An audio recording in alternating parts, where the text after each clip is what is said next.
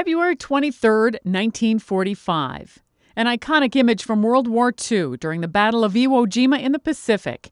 U.S. Marines fighting Japanese forces seize Mount Suribachi and raise an American flag twice in the same day.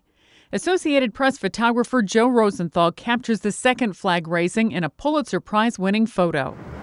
1991, during the Persian Gulf War, an American-led coalition begins a ground offensive against Iraqi forces in Kuwait.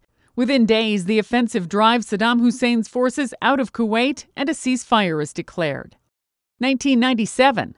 Scientists in Scotland say they have cloned the first mammal from an adult cell, a lamb they call Dolly.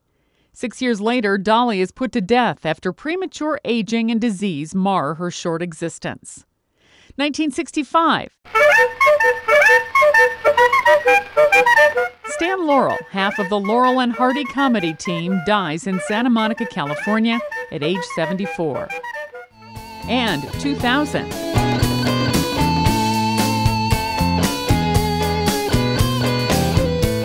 Carlos Santana wins 8 Grammys for his album Supernatural.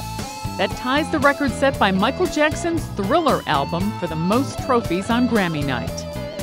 Today in history, February 23rd. Sandy Kozel, The Associated Press.